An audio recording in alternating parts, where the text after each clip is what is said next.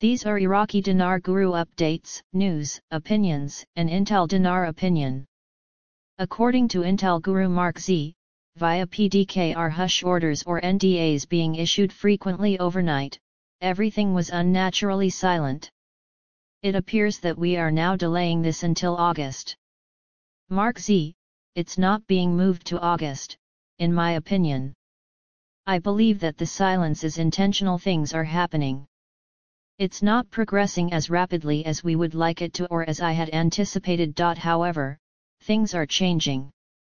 According to Iraqi Dinar News Hound Guru Pimpi, the article, International Monetary Authority, Iraq increases its gold reserves to 148 tons.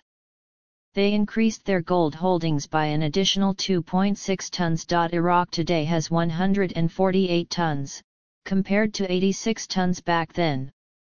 Iraq is making every effort to support the growth of the Iraqi dinar. This is quite encouraging. According to Newshound Guru Jeff, the budget will likely be completed the weekend of August 17-18, which is just before Iraq joins the World Trade Organization. Right now, everything revolves on that accession period. Everything revolves around the day of accession. According to Iraqi Dinar News Hound Guru Claire, the article, the U.S. Central Bank embraces another procedure towards Iraq. The dollar is undermined with ascending to phenomenal levels statement. The Iraqi government's influence on politics has been detected by the federal bank. The U.S. Federal Reserve will not be able to wait forever, and it is expected that there will be federal measures that may occur at any moment, the Federal Reserve said.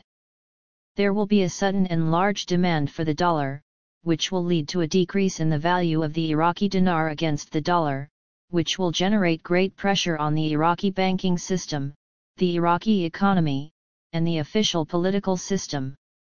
According to Intel Guru FRANK26, many people experience confusion. It resembles treading on quicksand. As you can see, eliminating the zeros from the exchange rate differs slightly from eliminating the 3 zeros from the real, fiat money.